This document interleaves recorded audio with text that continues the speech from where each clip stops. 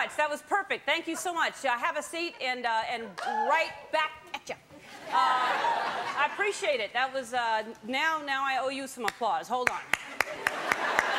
You get change. That's what you get. There was too much, and you get a little bit back. So here's what's going on now. Oh, there's always something. This morning, I was taking a shower, which is every day. Just that's not the thing. Oh yes, there's no need for me to. You would never know if I don't smell clean and shiny, but yet I do. And so I was taking a shower this morning, and have you done this? But when you're showering, you lose jewelry. I lost a diamond while I was showering this morning, and I don't normally shower with my tiara on, but this morning was special. No, I had this little tiny diamond on a kind of a string, basically, and because I thought it was kind of funky that it was a diamond on a string, but the string was not a good idea, evidently, and so I was showering, and I didn't even know it was gone, and I went to go get this part, which is always the important part, and I went to scrub that, and I felt something, and I was like, was there floss in here? It was the weirdest, like, why do I have floss on me? And then it was a string, and then it kind of dawned on me that it was the string of my diamond, and then there's water running, and so, you know, that panic of that, like that, and then the cartoon kind of, or whatever noise would happen when you, and so anyway, I was scared and turned the water off and thought, I'll never get it. I'm sure it's down the drain. And I was already imagining how to get down in the drain. You've seen the Drano commercials. There's all kinds of stuff down there. And I was thinking now I could use the raccoon. He'd put his little tiny hands in there and get in there, and then.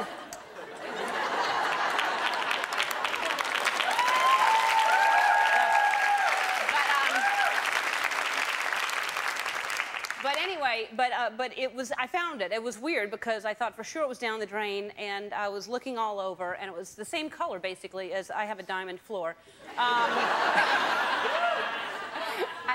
It was sort of kind of blended in, but I found it. Anyway, I was thinking that's really lucky, because sometimes you lose things, and they're not right down below you. You don't even know where you lost them. And like if you lost something the night before, you know that you had it with you last night. Let's say you lose your train of thought. An article of clothing, like, because you always lose something, you know, like a hat or gloves or something small. If you're losing pants, you've got a bigger problem. But I lost a hat, and you know how you have to retrace your footsteps? You have to kind of go, okay, last night we were at the bar in Santa Monica, then we went over to that bar on Wilshire, then we went to the bar over in... Then we went to that other bar. How could I have lost it? But I lost this, my favorite hat, this blue cashmere kind of cat hat.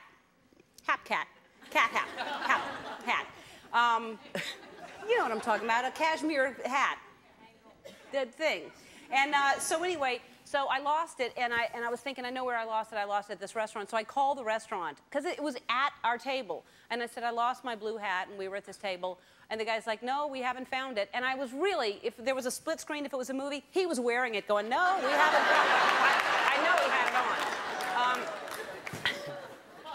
Here's what I hate, too, because I was remembering another time that I lost something, and I made a huge deal out of it. It was a big deal that I lost this thing, and I had everyone looking for it. Like, we had, like, 5 people looking all over, just tearing the place apart, and I put my hands in my pocket, and it was in my pocket.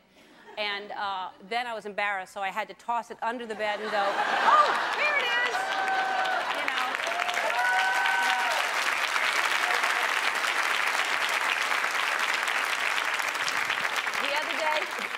The other day we were at this friend's house, and we were up on this kind of high balcony looking over down this hillside, admiring the hillside, and my friend had a radio in his hand. It was like this tiny little thing you can drive and listen with the earplugs, and he dropped the radio down the hillside, like a really steep hillside, and he's like, oh, forget it, and I'm like, no, I'll get it, I don't mind.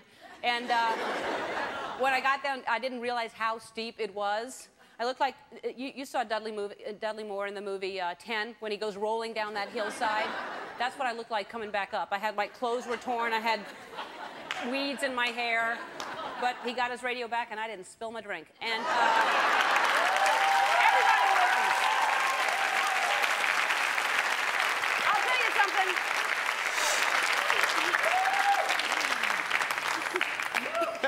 man. Now, I tried to do the Usher. I know. I tried to do it. I said I'd do it with you, but I had to stop halfway through. Have no idea what happened to my bling during it. I don't usually wear my E-bling. I wore it because Usher's going to be wearing his. I know it. So. You're gonna bling up. Yeah. How you doing? I'm great. Good. I'm really excited about today. Me too. Yeah. Me too. On the show today, Patrick Stewart is here.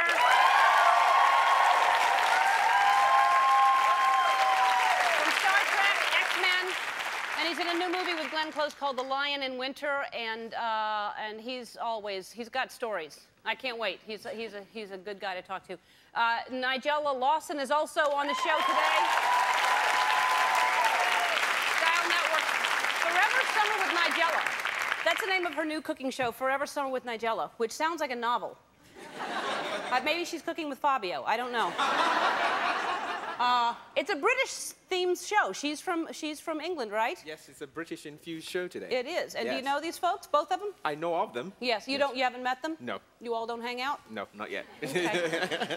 Oh, and on the show, look, there's nothing wrong with this guy right here. Usher is on the show.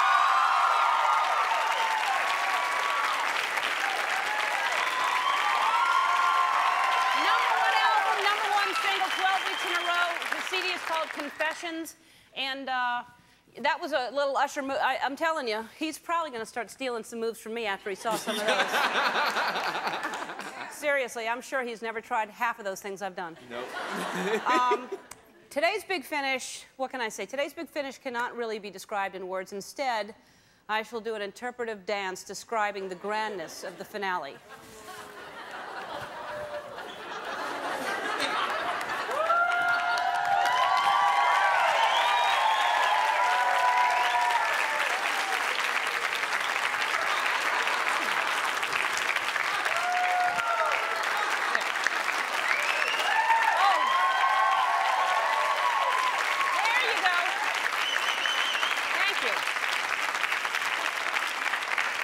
Thank you very much, ma'am. I got one standing ovation for that. Thank you very much.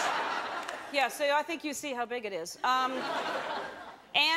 it's time for the riff raffle. Bring out the drum, boys. Uh-oh.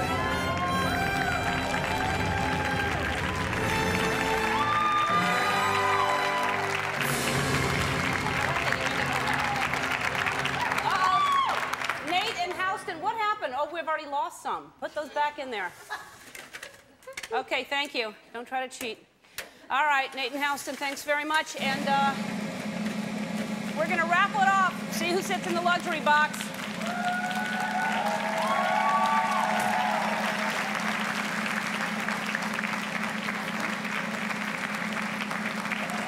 There are only 8 people in there, and there are about 19 cards in here. What could there be? These, is Barbara Lesser here? Did she... Barbara, come on.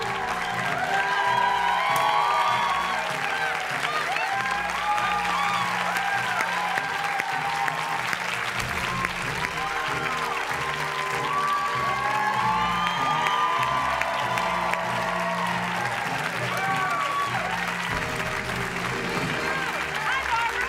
How are you? Have a seat. Lock you in here, make sure. Buckle up, and I guess there's no buckle, but sit down. And can we get you anything? Do you want some water? No, you want I'm some fine. Coca-Cola and like a nice egg drink? A martini would be nice. A martini? Yeah, yeah. How about that?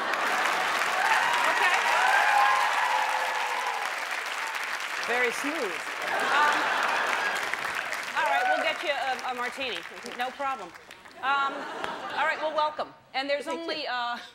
There are only like 8 more people. Let's take a look at the riff-raff room. It's really sad back there right now, isn't it? Oh. All like you're on a life raft, just huddled together. Just come on up here, all of you. Come on.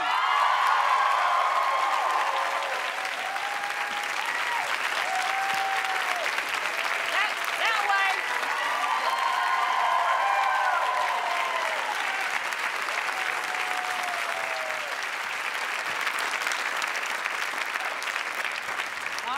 Well, here's the update on the Jacob watch. Remember I was telling you about Mary J. Blige gave me a lovely Jacob watch. This one right here with all the beautiful diamonds in it. There it is. And it's a gorgeous watch. It's got pink diamonds and yellow diamonds and black diamonds and all kinds of diamonds. And it tells time. And so this watch I am putting up on eBay. I've already put it up on eBay, and all the proceeds will go to the Susan G. Komen Breast Cancer Foundation. The current bid is $8,800 for it right now. That's not even the value. The watch is a $16,000 watch. So come on, people. Our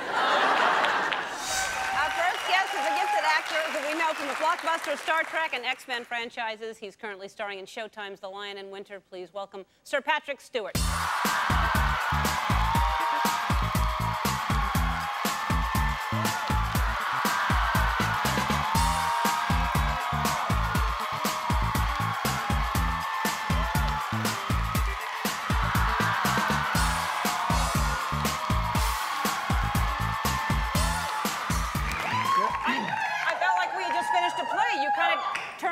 Like I was supposed to bow with you. It's you. I don't think we've ever come face to face before. No. And I was truly pleased to see you. Well, thank you. You look great. Thank you. I am, however, very glad that I made an executive decision to change just before I came on, because I was wearing a white open-neck shirt, and it would have looked as if our same mother had put us together this morning. Oh. You know the thing you were talking about, losing things and then them showing up again? Have you ever heard of the borrowers? The what? Borrowers. The borrowers? Oh, people that borrow things? You have a very, very cultivated audience. No, it's an English children's book, or maybe it was a series of books called The Borrowers. And it was based on the idea that when we lose something, when it just disappears, we knew it was there, it's gone, and then all of a sudden it turns up a few days later. It's because the borrowers have borrowed it just for a little while because they need it and then they return it. Oh, the borrowers. The borrowers. Yeah. Oh, yeah, I see what you mean. They're ghosts. No, they're not ghosts. They're little creatures who need these things for a while, and then they return them. They come in the night, and they take them away, and then they bring them back. Well, that's scarier. They're creatures. By the way, did somebody mention martinis earlier? Yes. Would you like one? Love one. Yeah. And same thing, vodka, and you wanted... No. That's not a martini. Gin. Really? Sure. Oh. Them's fighting words. Yeah. Straight up, one olive, Tanqueray. Really? Did you know, actually, maybe Nigella will know about this. My son did the American Bartenders course. He's an actor, so, you know, you. So he's a bartender, yes. Yeah. No, he is an actor. Yeah. But he did the course, and that was very... I think that was very practical of him, you know, that he has these other skills. He was with me when I ordered a martini, and I said 2 olives, and he was horrified. Did you know about this?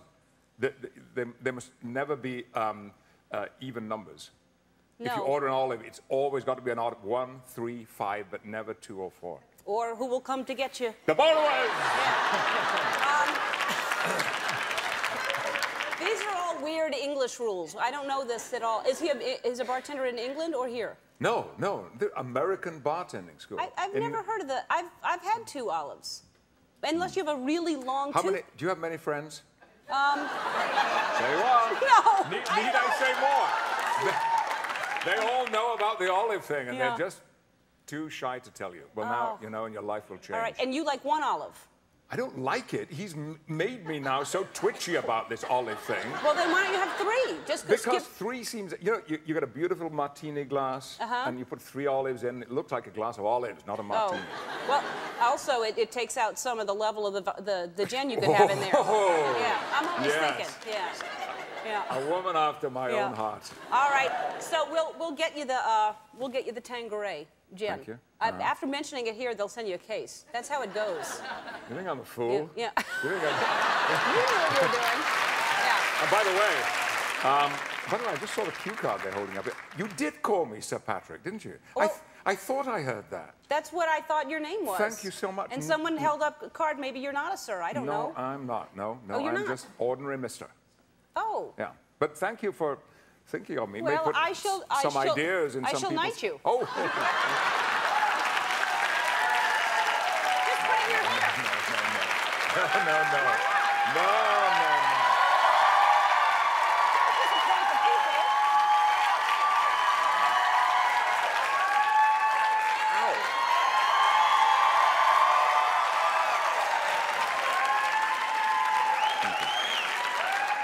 Do this for every guest. Yeah. You have to see it. There's That hurt. That scratched. Yeah. Well, it's because one of the diamonds is missing, so it's not fitting properly. Now that. Ellen. Yes. Well, yes. Go. Well, I just wanted to ask you also, because you look great, and a lot of people are shaving their head, if not shaving. Did you do that on purpose or no? No, this is me. This is not artifice. I can't help this. Well, I could grow it longer, but I choose not. I lost my hair when I was a teenager. It was horrible. It was traumatic. I thought my life was over.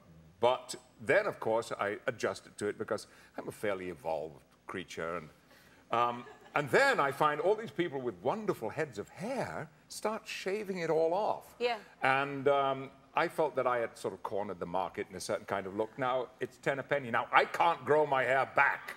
They can, and it's a little irritating. That's all. Well, you look great. It's Thank very you. distinguished, and it fits you now that you're a sir. Hey, we have to go to a commercial. We're going to look for that Tanqueray. We'll be right back. Back with Patrick Stewart. Now, I can tell by the clothes that was shot a long time ago. You had hair then. Yep. Yeah. Now,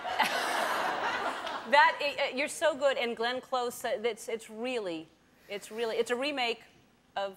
It's not a remake. No, it's not a remake. No. Although what's interesting about it is, and we think it might be for the first time, it is the identical film script that was shot with Katharine Hepburn and Peter O'Toole.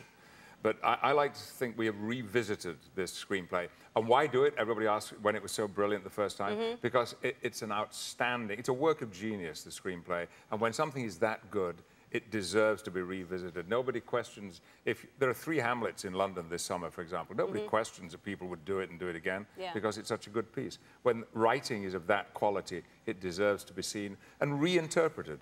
Well, it was great. It's really, it's on Showtime soon. I want to just show people this because this to me is amazing. You know, a lot of times there are action figures when there's a movie. And the X-Men, you had the action figure, and you weren't happy with how it turned out. So let's show the original one that they did, if we can looky-loo it. Well, this is the, okay, so this is the original that you didn't like, right? Well, God. Yeah. Look at it. Well, it needs some powder. Definitely shiny. And then, but too thin. And then this is much better. It still doesn't look like me, but he's handsome. No, you know who it looks. You know who it looks like? It looks like a producer here, Greg Gordon. Let me show you our producer. Look at that. Yeah. Isn't that amazing? It's astonishing. Yeah. So can he use that as his action figure? Do you mind? Yes, of course. In fact, if Greg has any acting ambitions, you know, he could be my stunt double or stand-in, perhaps, on the next movie. He's got a nice butt. You know how they use butt doubles sometimes?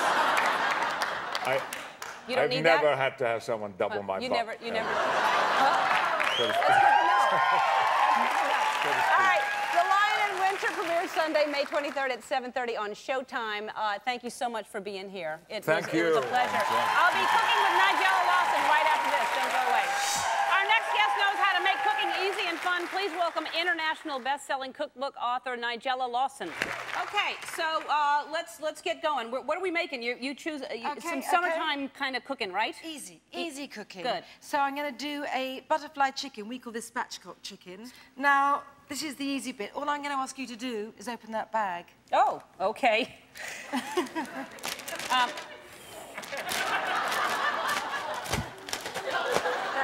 That's a very, very good job. Thank you very much. Thank you. Thank you. Okay. All right. Do you want to do something else? Yes. Okay. And I'm gonna put it this way. It so you goes can in the see bag. Will you just squeeze the lemon in? Sure. And just put it on top of the... Well, you could just squeeze it, and I always throw in the empty pieces. Okay. So maybe another half? Maybe a little? Oh, more lemon. Okay. Oh, one lemon. It's not... That's a lot of lemon, isn't it? Now, you've never really trained as a chef, is that right? I'm not a chef. You're not a chef? I'm not a chef. Who are you? Well, I like writing about food, and I like cooking. I just cook for my friends. Oh, okay. So that's why you see I'm not peeling the onion. No, and I think that's wrong, but... You don't think it's wrong? You don't have to peel it? You can leave the... Yes, you can, yeah. Okay, then. It's easier. All right. Okay, rosemary? You feel like rosemary? Ellen. All right, rosemary is this, and how much do I put in? Couple of sprigs. And what, is that a sprig, a whole thing? Yes. Or is it like this a sprig? No, I call that a sprig. Those are the needles. You could just maybe pull the needles off and put it in here. Okay. Look at that. Put that in too. Yeah, because you shouldn't throw things away. Yeah, no, you keep throwing it away. No. You can use that to get the stuff out of your teeth later on. Bit more, come on, bit more. All right, a little more. Yeah. All right. And what do you like to eat? Like, do you eat this kind of stuff, or what kind of food when do you... it's cooked. Yeah, no, of course, when it's cooked, yes. Yeah. And now, why the bag? Is this... Because what I do normally is I do it like this, and I stick it in my fridge for a day or two, and all the flavours go in, and then it's easier. And why I cut the chicken is because, like, a roast chicken takes an hour and a half, maybe, and this is like, it's really like cooking a steak. It's much smaller, flatter, so it doesn't take as long. So you get back from work, I'm moving your table. Come back, come back. All right. That chicken doesn't want to be cooked, yes, does no, it? no. All right, so... Okay. So, you now, just stick... maybe I should take this out after all. It's not as pretty. It doesn't matter, we'll get flavour. Do you want me to do something else? Will you open that up? Open this one. So that just cooks like this an hour. Okay. It'll be beautiful. Now, I thought we were going to keep it in the bag. You just, instead of a bowl, you're doing that. Oh, good. I took it out of the bag, didn't I? Yeah. Yes, but that's what... No, but I thought that's what we were doing, but you just do it instead of putting it in a bowl and mixing it around. Yeah, exactly. So, okay. So that's easy, all the flavours there. All right, now fantastic. a bit of salad. All right. Do you like salad? I love salad. Okay, I'm going to get some chicken off my hands. This is watermelon. Well done. Yes. So you're making a salad. All right. So you're making a salad with watermelon. Yes. Feta. Now, it sounds odd, but it goes so well together. Feta cheese. Watermelon. Mint. Some onion. Onions. You like the onion. Yeah, I do, but you see, this time I've put some lime juice in, and it takes... You know how onion can give you that horrible breath? Oh, yes. Yeah, so this makes it very sweet and tender. Really? Sweet, it doesn't give... If you put lime in an onion... Any acid, lemon juice, vinegar. It takes away the stink. Yeah. Good to know. So if someone has bad breath, can you just squeeze lime in their mouth? You can try. All right, good. It can't hurt. All right. Okay, are you going to eat that, or shall I just... No, I am going to eat it. Okay, yes, so but tell me what to do. Well, yes, okay. carry on. Can you put some... Carry on. Some feta? Just break it up. Break it up. It doesn't matter. Well, I don't think anything really matters. I think cooking should be just about doing things with your hands, feeling comfortable, everything. Right. I hate things that are too neat. I don't mind that. You can't upset me. I'm not upsetting you, am I? No. I'm not trying to. No. All right. So that's right. Now you can maybe tumble it about with your hands so it's more mixed up. Really? Yeah. Now you're just being... No. All right. That's fine. That's because we have these. Is that what that... Yeah. I was wondering what these are for. That's for serving it later. I actually need... I have an itch on the back. If you could just... Thank you very much. All right. All right. Thank you. They're my serving hands. That looks beautiful. Can you... Is there... Yeah, that's beautiful. Get some chicken. So, and now, do you also... Let me ask you this. Most cooks are very messy. Do you clean, or are you making a mess? You know, I'm away from home, so I can lie and say I clean, but I don't really. I make a mess. Wow. And look, there so you that's... are. Are you hungry? I am hungry, but look at my hands. I can't really... I think... Hold on, let me just get another napkin. All right. I can carry on. So, Lime carry on. juice, maybe. Okay, so this is the finished. It is. And that's beautiful.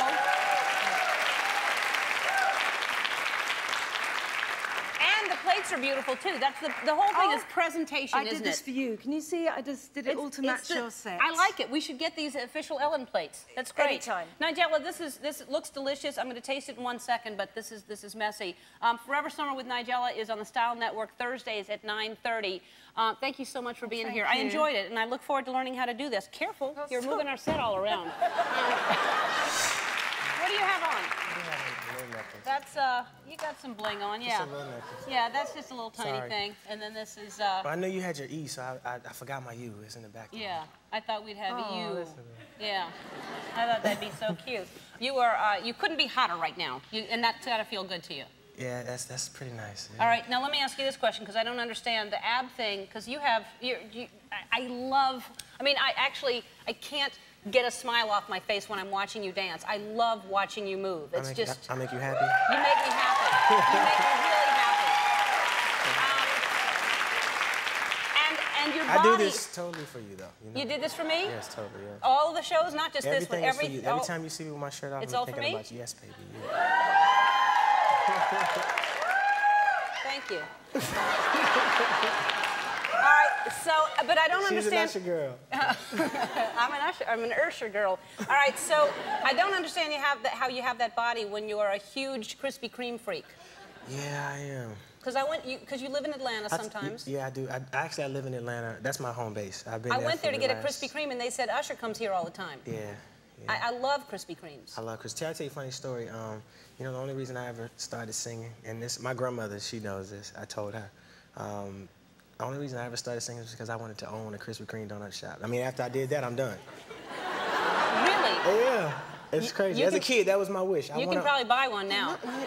Yeah, a few. Yeah. Yeah. But instead, you spend your money on bling. No, not just bling. Yeah. You know, I'm well invested, but unfortunately, Krispy Kremes won't give me shares. Can you help me out, somebody? Yeah, somebody give him a Krispy Kreme franchise, because I know that you love them. So what we had one we actually have 12 boxes for you. What a treat. Isn't that nice? Yes. You can't get to it, but and those are your favorite kind, right? The chocolate and the. Look, we have 12 boxes for you.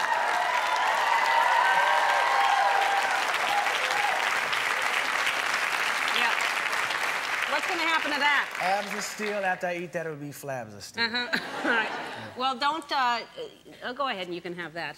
That's all right to have that, right? Because the way you must dance every day and work that off. I dance a lot. I do. Yeah. Well, I'm always on tour. Like right now, I'm getting ready to go overseas to start my European tour. I'll be back here in August to tour in the States. All right. Well, it's as long as I'm on stage or as long as I'm with my trainer, yeah. I gotta keep it together. Yeah, you'll be okay. I'm okay. Yeah, you'll be all right. Yeah. All right. Well, it's a treat to watch you.